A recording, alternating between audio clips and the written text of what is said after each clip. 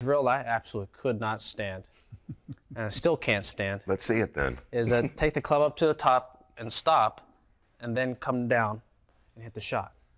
And this is a drill that he made me do for hours upon hours, and we're out there sweating. It's 100 degrees out there. You were sweating. We were both working pretty hard, but the thing is, it's just something I needed to do to feel where he wanted me to put it, and then from there, let the arms fall down in front of you. The whole key was to get the club in a position at the top where he just felt as he transferred his weight, his arms would fall down in front of him. Now, to get that feeling, and this is good for the average golfer who's watching, here's a guy who's the best player in the world who hits more balls than anybody on the planet, and it's taken him over a year to feel comfortable with that, True. hitting thousands of balls, where the recreational golfer takes one lesson for 30 minutes from their local PGA pro, and they just figure they've got it. They've got it made by doing it. So it just tells you how hard you have to work at this game. This man works hard I've ever seen. Greg Norman, when I worked with him, was the hardest worker I'd ever seen until Tiger came along, and he works harder than even Greg did. And to be good at any level, you have to put in the time and you have to work. Because he said he hated that drill. When we used to do that drill, he goes, "Oh, no, you're not going to make me do that again." I said, "Yes, we haven't got it. You're going to do it until you get it." Sure. "Gosh, Butchie, I hate you when you make me do this," he'd say. Well, it's such a frustrating drill because obviously you don't have the power, but more than anything, you can't cheat. And you can fake it in your real swing at the real speed, but you can't fake it at that speed. When you take it up to the top, stop, then go, there's no faking it. When you do the go, is it you really working hard to allow the arms to fall down and leaving this feeling stable? What for me, I've always been a person who would come down and fire the hips so hard and so fast that obviously the club would lag behind me. But you wouldn't tell most golfers this, is to try and, for me, what I try and feel, let my arms beat my body down. I try and feel like my arms come down first and exit through the ball first when my hips don't move. That's for me. That's the feeling. That's as the opposed feeling to the I have. reality. It doesn't even come close to that. Obviously, Right. I'm more like this at impact. But for me, it feels like, obviously, my arms are winning the race, and my body is not popping out of the golf shot. I used to have a problem of laying the club down like this, then also popping out of it with my body, and my spine angle would change, and I'd chase my right hand. That's the shot I had, and I still have it every once in a while. A lot of people at home have that shot too.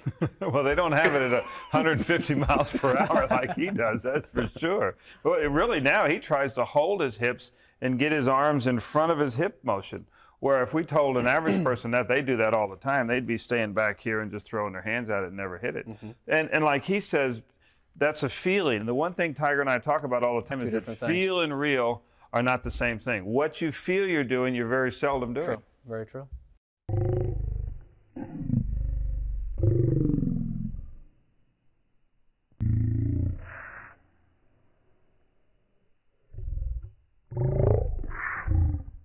Drill I absolutely could not stand, and I still can't stand, Let's see it then. is take the club up to the top and stop, and then come down and hit the shot. And this is a drill that he made me do for hours upon hours, and we're out there sweating. It's 100 degrees out there. You were sweating. We were both working pretty hard, but the thing is, it's just something I needed to do to feel where he wanted me to put it, and then from there, let the arms fall down in front of you. The whole key was to get the club in a position at the top where he just felt as he transferred his weight, his arms would fall down in front of him. Now, to get that feeling, and this is good for the average golfer who's watching, here's a guy who's the best player in the world who hits more balls than anybody on the planet, and it's taken him over a year to feel comfortable with that, True. hitting thousands of balls, where the recreational golfer takes one lesson for 30 minutes from their local PGA pro, and they just figure they've got it. They've got it made by doing it. So it just tells you how hard you have to work at this game. This man works hard I've ever seen. Greg Norman, when I worked with him, was the hardest worker I'd ever seen until Tiger came along, and he works harder than even Greg did.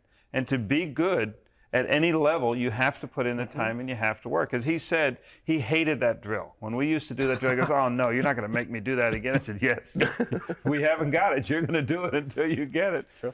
"Gosh, Butchie, I hate you when you make me do this," he'd say. Well, it's such a frustrating drill because obviously you don't have the power, but more than anything, you can't cheat.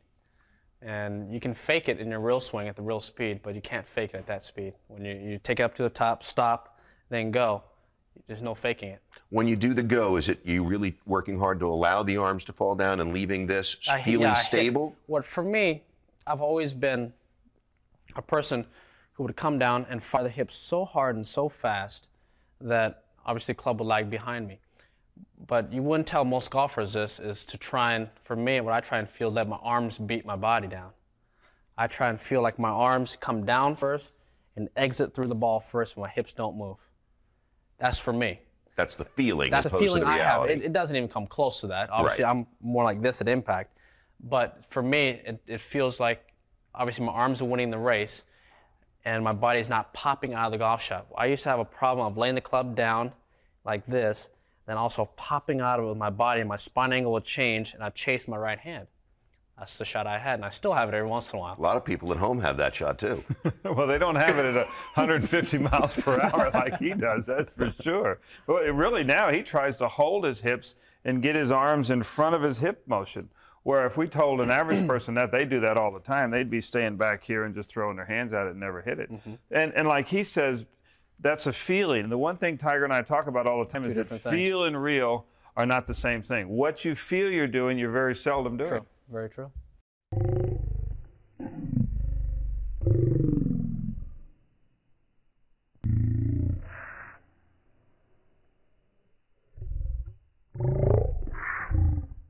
Drill I absolutely could not stand, and I still can't stand, Let's see it then. is that take the club up to the top and stop, and then come down and hit the shot. And this is a drill that he made me do for hours upon hours, and we're out there sweating. It's 100 degrees out there. You were sweating. We were both working pretty hard, but the thing is, it's just something I needed to do to feel where he wanted me to put it, and then from there, let the arms fall down in front of you. The whole key was to get the club in a position at the top where he just felt as he transferred his weight, his arms would fall down in front of him.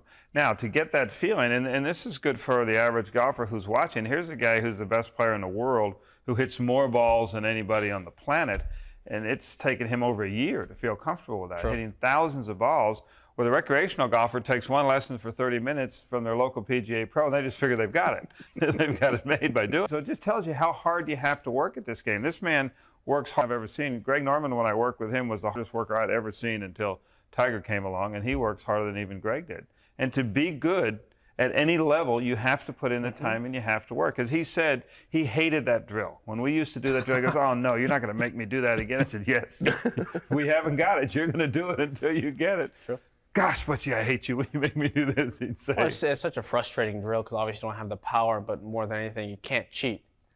And you can fake it in your real swing at the real speed, but you can't fake it at that speed. When you take it up to the top, stop, then go, there's no faking it. When you do the go, is it you really working hard to allow the arms to fall down and leaving this feeling stable? What for me, I've always been a person who would come down and fire the hips so hard and so fast that obviously the club would lag behind me. But you wouldn't tell most golfers this, is to try and, for me, what I try and feel, let my arms beat my body down. I try and feel like my arms come down first and exit through the ball first and my hips don't move. That's for me. That's the feeling. That's as the opposed feeling to the I have. reality. It doesn't even come close to that. Obviously, Right. I'm more like this at impact. But for me, it feels like, obviously, my arms are winning the race and my body's not popping out of the golf shot. I used to have a problem of laying the club down like this, then also popping out of it with my body, and my spine angle would change, and I'd chase my right hand.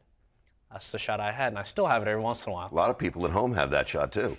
Well, they don't have it at 150 miles per hour like he does, that's for sure. But really now he tries to hold his hips and get his arms in front of his hip motion. Where if we told an average person that, they do that all the time, they'd be staying back here and just throwing their hands at it and never hit it. And like he says, that's a feeling. The one thing Tiger and I talk about all the time is that feel and real are not the same thing. What you feel you're doing, you're very seldom doing. True. Very true.